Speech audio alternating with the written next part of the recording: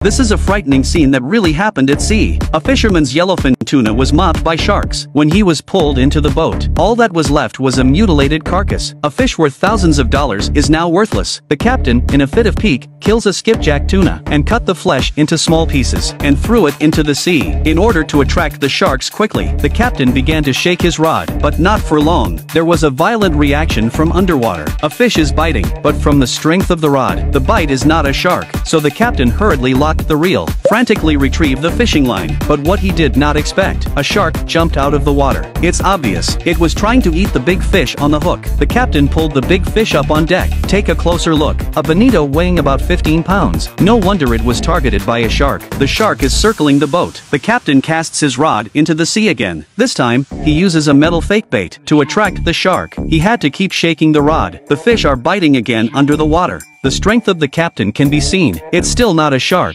He's reeling in and out of the line. He's trying to exhaust the big fish underwater. Within a few minutes, a bonito is once again pulled out of the water. In full view of the sharks, the captain is very happy to catch a bonito of this size. This time he's targeting the shark that stole his prey. He takes out a hook the size of his hand. With a knife, he cuts open the body of the bonito and hung it on the hook, because only a bait with a strong smell of blood will attract the shark to bite quickly. Sure enough, just as the bait hit the water, a shark follows and quickly attacked the bonito. The captain lifts the bait at the right moment and grabs the shark's dorsal. It's not a big shark. The captain tries to pull it onto the deck, but the shark struggles too much. It's back out to sea with a tail swing, but the shark turns around again. It still wants to eat the bait. When he jumps out of the water, the captain catches the shark by the fin, but he's struggling too hard. The shark escapes with the bait. The boat has run out of bait. The captain took out the only small fish he had left. He threw them all into the sea to make a nest. There are still 2 huge sharks in the sea. They were circling the boat. The captain threw the fake bait to the sharks, but to his disappointment, this time it's not a shark that bites. Instead,